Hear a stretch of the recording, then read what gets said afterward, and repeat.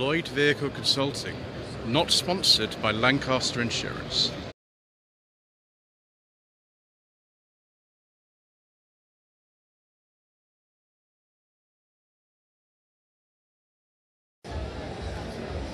Good afternoon.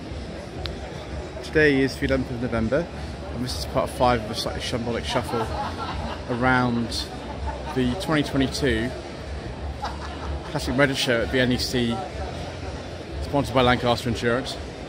This is Hall 8. This is the third part. We've actually been in Hall 8, mainly Ford, but some other things in here as well. And we do need to finish off in here before we move on, probably into Hall 4. So this is the Ford Motorsport stand, and we've got a few Escort 1300 Sports in here. It's not a model I'm very familiar with. I think by this stage the Mark 1 Escort had been facelifted, although I'm really struggling to tell the pre and post facelift Mark 1 Escorts apart. I tried on some 1300Es and I totally failed, so if anybody can tell me what the difference between a pre and post facelift Mark 1 Escort actually is, I'd be very grateful in the comments section. But yes, I've never heard of the 1300 Sports Mark 1 before, and here are some. They're all on, I think, 1973 plates, judging by there's L and M ones, so it must be a limited production one. Oh, maybe that's what it is. This one's not got a black rear panel, and these two have. Maybe that's the difference. But yeah, answer in the comment section below. Just think sort of 70s colour, this sort of green, and oh, someone's left me an open window so I can have a look at the interior. There we go, very black. I mean, people talk about modern cars having really black interiors, and that's completely true, but in the 70s it seemed that a lot of cars had them too. So just the 1.3 Kent engine, I think, in there. Was it the Crosstow? I don't know. I'm very bad at this sort of thing, unfortunately, viewers. Someone else will have to fill you in with the exact details of these things. There we go, the Escort Sport. Black PVC is the standard upholstery material, but there is a choice of cloth trim at extra cost. Something I'm a bit more familiar with is the RS2000s and Mark IIs. I don't think I'd see here a white one, as in the Professionals, but 1976 car. But I do see a couple on T-plates, so 78 to 79 on these. And the fake plate that was used for foiling the Professionals was actually on a T. So I suppose that's one thing. I thought all the interiors of these were black, but they're not. There are some that are sort of like a sort of brick red. That one's sort of like a brick red interior. This one's kind of like a brown interior. So clearly they didn't just make black interiors of these. There were other colours available. And here's another one on a different stand. Actually, two more. Yeah, these are worth an awful lot of money these days. Oh, there we go. There's one that's a bit like it, although the actual Ford badge like that marks these cars out as post-facelift ones, and of course the one of the Professionals was a pre-facelift one. It had a different badge on it. So yeah, 77, 78. This one's got some modified bodywork on it. I don't know what this is. Oh, an X-Pack is, of course. Same 77, 78. You could have your bolting arches like you could on the Mark II Capri X-Pack, which was also featured Professionals. VX, that might have actually been owned by Ford themselves. Essex plate. RS Cosworth here. That's what RS Cosworth. This has been 92-93, relatively early one. Pre-airbag steering wheel. Again, as I always say with these, it's based on a Sierra platform. That's why the engine is actually mounted the other way around from the standard Mark V Escorts. Like this, in fact. There you go, that's a good representation there. So this one's two-wheel drive Sapphire Cosworth. Tell you the actual... Yeah, it says no, it doesn't quite. So, yeah, 8990. Series 1 RS Turbo Escort here. But as someone very correctly points out, Mark III Escort was Series 1 RS Turbo. They only made these near the end of Mark III Escort production. And then, of course, when the Mark IV came out, they went to the Series 2s. on a C plate there, so yeah, 85, 86 registration. 2000 Sport, again, I'm not a type of Escort I'm familiar with actually. I'm sort of learning a lot today about these. That I think has had a modified engine put in it. There we go, you can see it's an NMS on the top, so South African import. Okay, well, that makes sense, doesn't it? There we go. Ford Motor Company of South Africa on that the build plate there. Mark II Mexico. I think we said a 1.6 engine, these ones. But again, if, like all these Mark 1 and Mark II Escort, particularly the two doors, I don't think I've actually seen a four-door one today.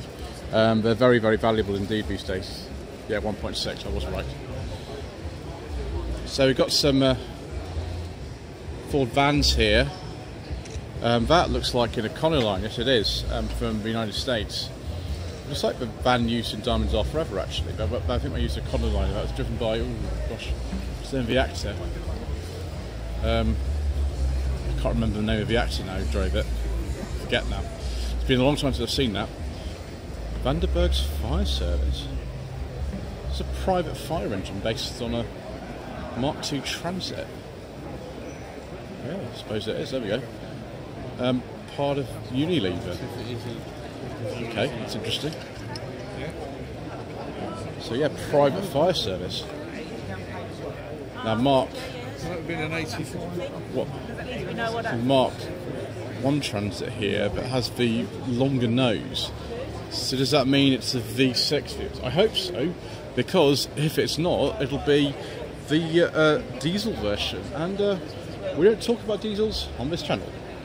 This one, however, this bus, that is standard, I think. I can't remember if these use the Essex or Taunus V4 engines. I think it was both of them actually, from what I remember. I can't remember now.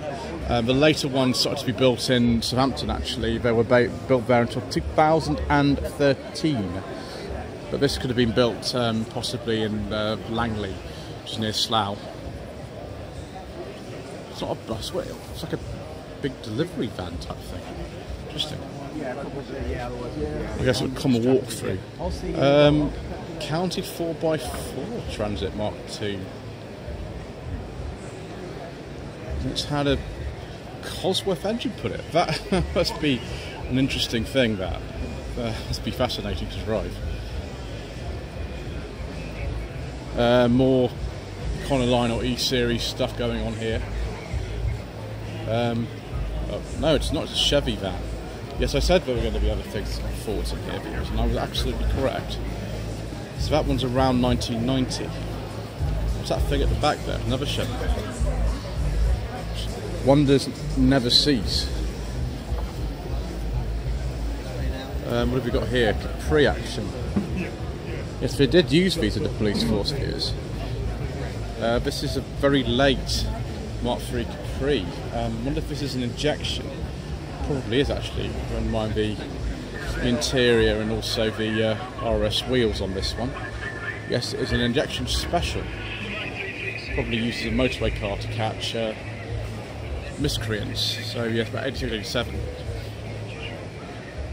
Ooh, the Mark II Granada Drivers Guild. Yes, viewers, we love Mark I and Mark II Granadas. Mr. Colburn Rubbish Mechanic owns a very, very nice 1982 Granada Mark II 2.8 Gear X Estate, which has been on the channel a couple of times, and it's the most prominent car on his one as well. I think we've got some V6 Cologne action happening here as well. We certainly do. I wonder what specifications. It looks very much like a gear. Normally tell by the dash actually. That's 2.3 GL. Wow, it's not a gear. This is interesting. And hello to Reese 2023 on Instagram. So this pre-facelift Mark II, again a 2.3 GL, which I must have decided that they're going to bring out the sort of rarer variants this time, rather than just have tons and tons of gears and gear axes, because most of the most of the Mark II Granadas I've seen are Gears and Gear X's, the ones that survive, and they tend to be post facelift. So 84, 85, this one's 79 to 80 with a vinyl roof. Let's have a look at some Mark I Granadas now, since we're here. Ooh, yes, all the coupes in this country were 3-litre gears. Some were manual, like this one, some were automatic. In other countries you could get other engines and other trim levels, but all of them in this country were 3-litre gears for the coupes. Very, very, very nice condition, of course. You don't expect anything else at NEC, would you? And we've got a 2-litre GL 1976 with facelifted Mark I Granada here. Again, yeah, they've chosen some of the rarer variants this year to come, and I'm grateful that they have, because they're enjoying this very much. Brown and brown and bronze and brown and bronze and brown and brown. Those are the correct wheels for these as well, actually. Ooh, we've got, I think, actually viewed, this isn't, yeah, it's a really, really late. Oh no, sorry, this is, it looks like a console, it's actually a Granada, but it's sort of lower spec one.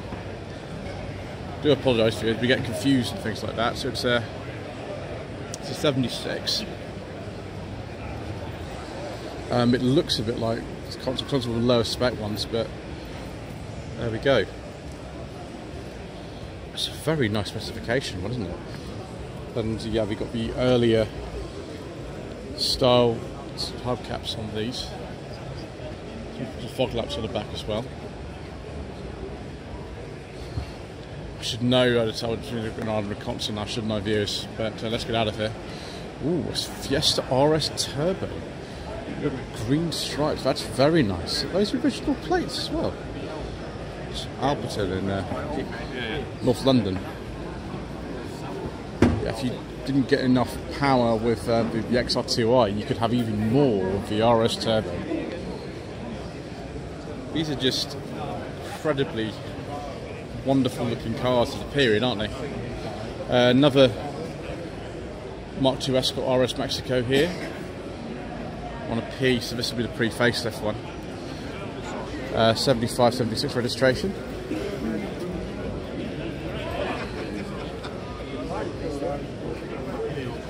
Yeah, you can see, unlike the later ones, it just has a Ford lettering rather than the sort of oval badge on it.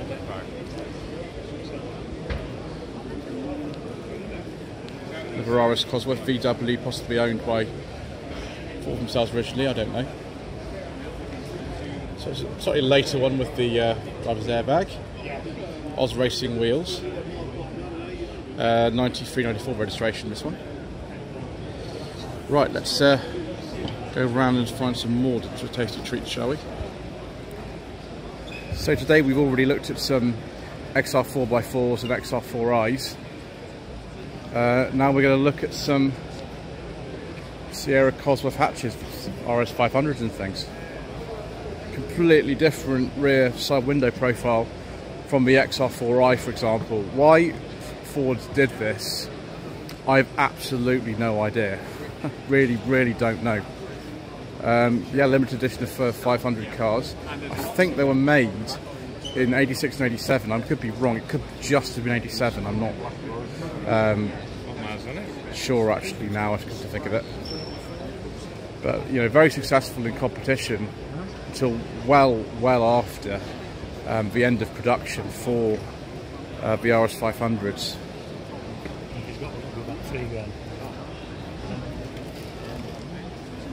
There we go, there's that different treatment. That's a road car there, got two of them, and that's what the interior looked like on the centre ones.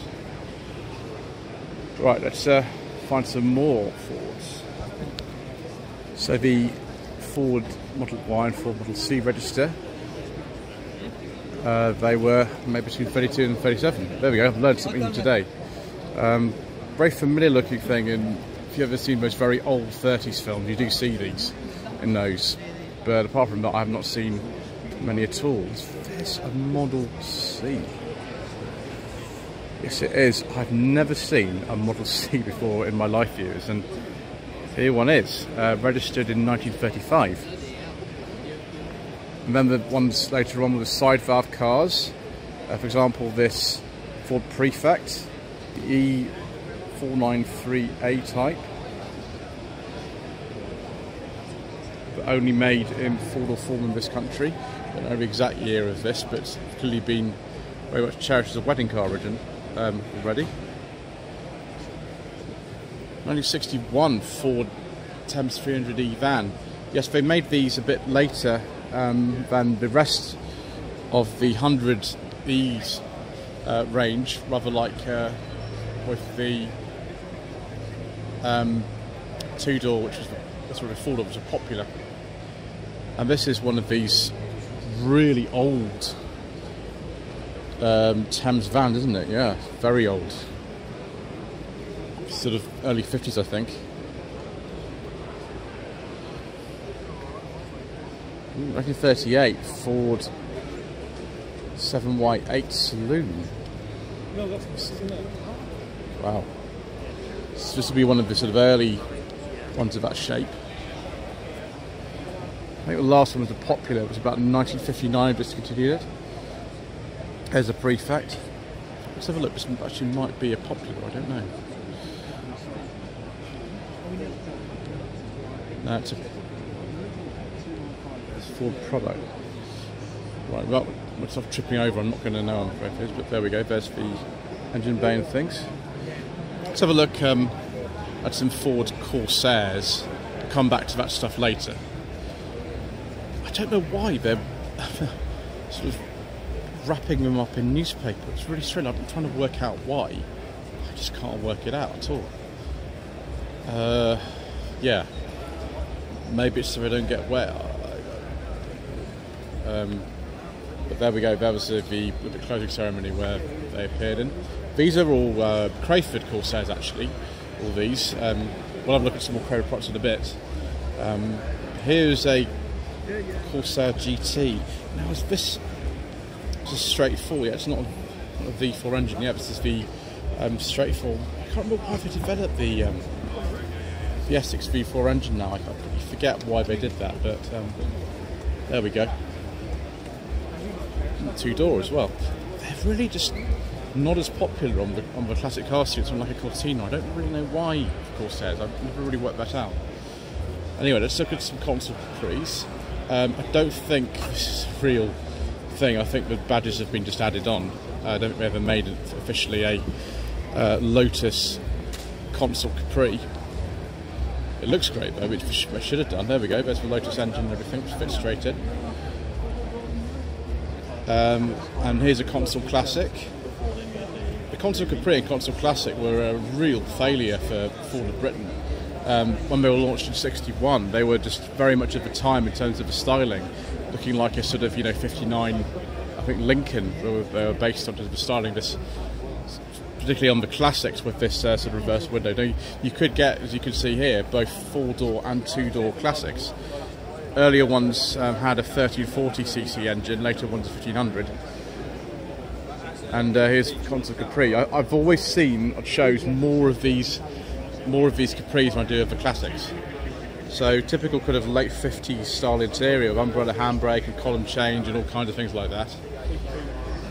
Very beautiful styling, but very, very prone to rust, like so many cars of the era, unfortunately.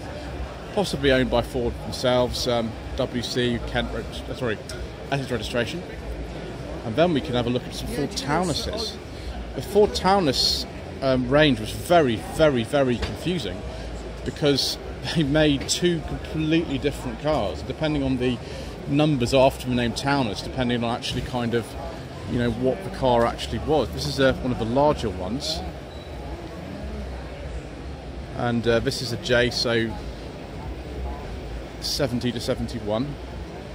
I imagine this is probably like, I don't know, South African import or something like that. It wouldn't have been originally sold over here. There we go. Yeah, Taunus 20M RS.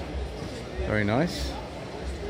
And until, I think it's right until 1982, what we knew as the Cortina was badged as for town as Mark 3, 4, 5 Cortina, bought for townless in lots of other markets like this.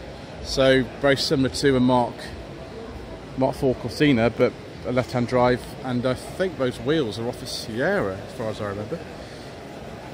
And here is a townless 12 MP4. This originally was going to be called the Ford Cardinal, I think, the design. And I think it was offered to Ford of Britain, but Ford of Germany took it. I think that's the way it is. I forget now. It's very confusing, the differences between Ford of Britain and Ford of Germany. So this is a 64. I haven't seen one of these for years. Years and years and years. But it's a delight, isn't it? So, got some Crayford Convertibles here. The most relevant one probably to the rest of the haul is this Cortina Mark 5 convertible. This is actually an automatic as well. They did make a two-door Mark 5 Cortina. I think it was only available with 1.3 and 1.6 engines normally, but of course they could obviously use a shell to make something a bit more interesting. And this is a 2.3 coach built by Car Bodies, but I imagine Crayford designed it. Fascinating looking car. The rear legroom though is shockingly bad. I don't think I've ever seen one of these before. It's rather like the Mark II Cavalier convertibles that were a bit later. Just don't see them. And this Wolseley Hornet here, 1966, made for a tie-in with the British Heinz company, and one of 57 produced, of course. Yeah, we know why. 1981, Austin Mini Metro S Metropolitan prototype. And of course, in the K9 and Company special, the spin-off Doctor Who in 81, you did see one of these, I think. So yeah, I don't know how this has survived. That's pretty amazing, really. Right, some Ford Model A's. Can't say I know much about these. This is a 1930 Phaeton. What's for sale? Mr. Bill from the Fuel Power channel says this car could be yours. 1931 slat window town car, imported from the United States of America. That makes perfect sense. I think initially Fords in this country built in Manchester, but later Dagenham, of course. 1931 Tudor Saloon. Is that because it's just got two doors on it, viewers? It was assembled and imported from Denmark. Fascinating. What have we got round the side? Oh, we've seen that. Right, viewers, I think we've actually finished this haul. So let's go up and start in Hall 4. There's plenty up there. On the way to, ran out of the way. On the way to Hall 4, there's a selection of classic racing cars here. This one looks like a Vauxhall Forenza 7172 plate, and it's got a 302 cubic inch Chevrolet engine in it. I bet that's interesting to drive.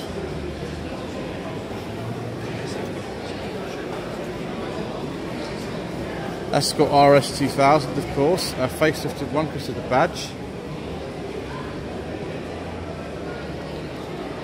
Lancia Stratos. I wonder if this is an actual genuine Stratos. I've noticed it's a Hawk Stratos, isn't it? Yeah, it says Hawk Cars on it. I'm still looking for that genuine Stratos for you. There must be one here somewhere.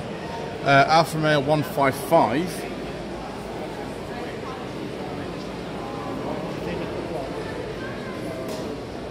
I think it's Gabriele Tarquini who drove one of these in the 90s in the Touring Car Championship. And then we've got a Lotus Sunbeam. Sunbeam Lotus. I always get it the wrong way round. When I say it, the gentleman there who owns it's actually wearing a jacket. It's a Sunbeam Lotus. So it's a Sunbeam Lotus. There we go. Top of Sunbeam Lotus, despite the fact it's got the Chrysler Pentastar still on it. And this is one of the earlier ones with the headlamps aren't flush. What's that on a T? So about 79, about 79. And then an Ore Quattro. These classic Audis. So pretty interesting. Right. So we are Hall 4. This is the Austin 10 Owners Club, specifically cars made between 1931 and 1939. I can't say I know an awful lot about these cars, viewers, but to have a look at this huge thing, Austin 20 Mayfair limousine. So they clearly weren't just making little things like the, I think that's a 10 there, and the 7. They were making big sort of imperious looking things like this. So 6-cylinder engine. It's a massive car, that. Huge car. Before the Member 7, Austin were known for luxury cars, so it's maybe not a surprise particularly.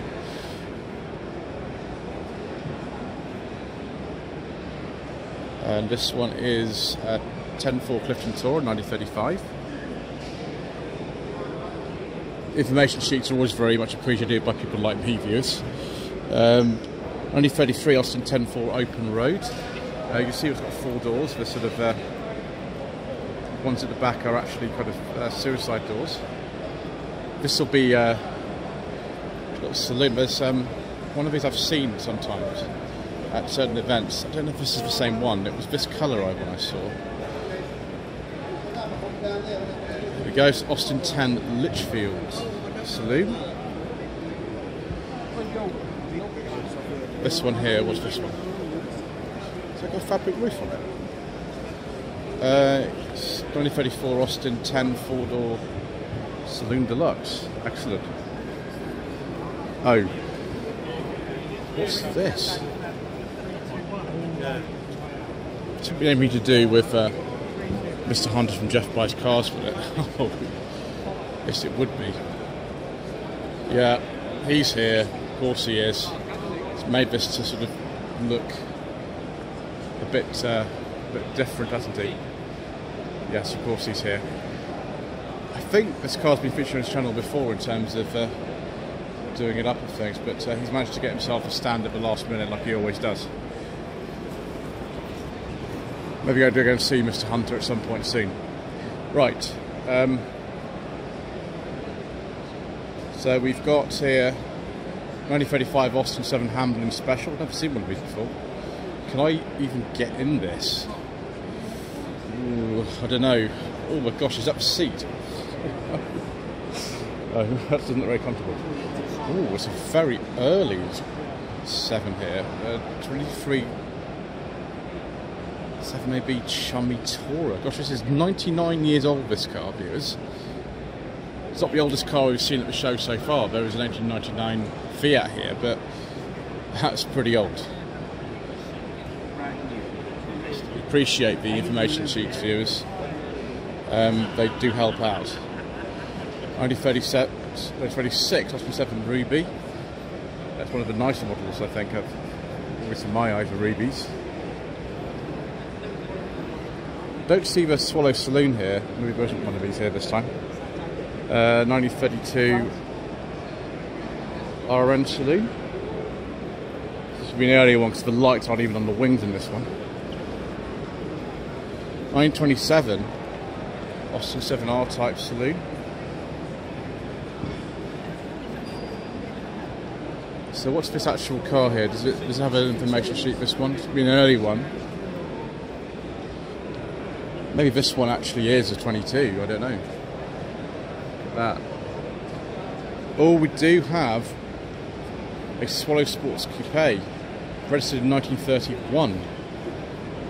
So William Lynd, of course, founded the Jaguar. This is what he got to before he founded that company originally called SS Cars.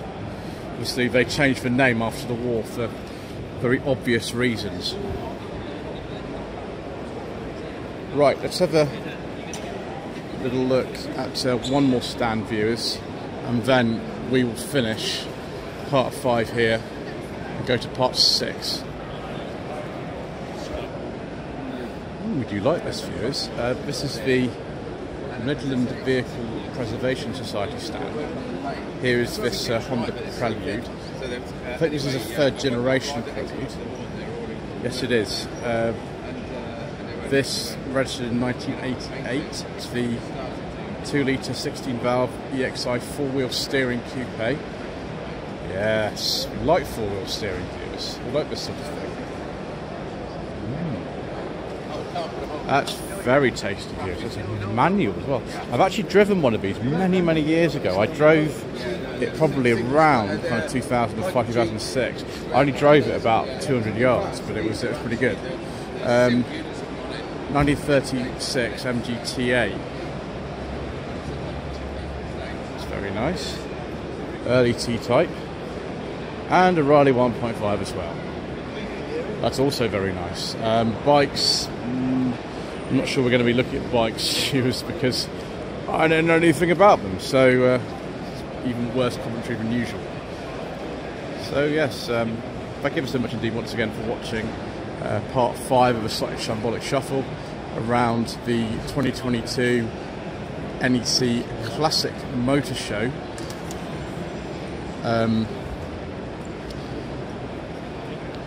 And don't forget to subscribe, like this video, leave a comment below, and we'll see you soon for more inaccurate information. Lloyd Young Consulting stickers, t-shirts and mugs are available by clicking the link to the Google form in the video description below.